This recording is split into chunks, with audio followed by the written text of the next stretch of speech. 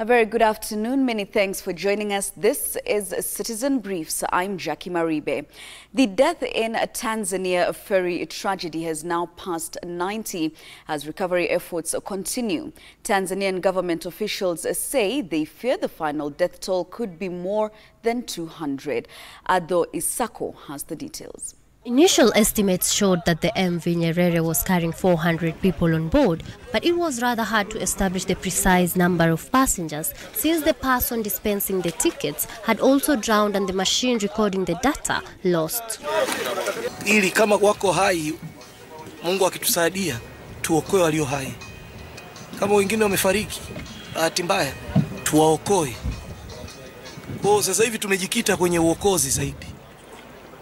Kwenye chanzo wataalamu watafika. Mmeona kwa maelekezo MV Nyerere leo tumesitisha safari yake ya kurudi Mwanza, tumeelekeza ije huko.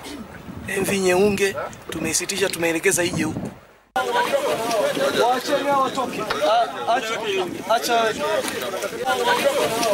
The MV Nyerere sank during the afternoon just a few meters from the dock in the Ukerewe district.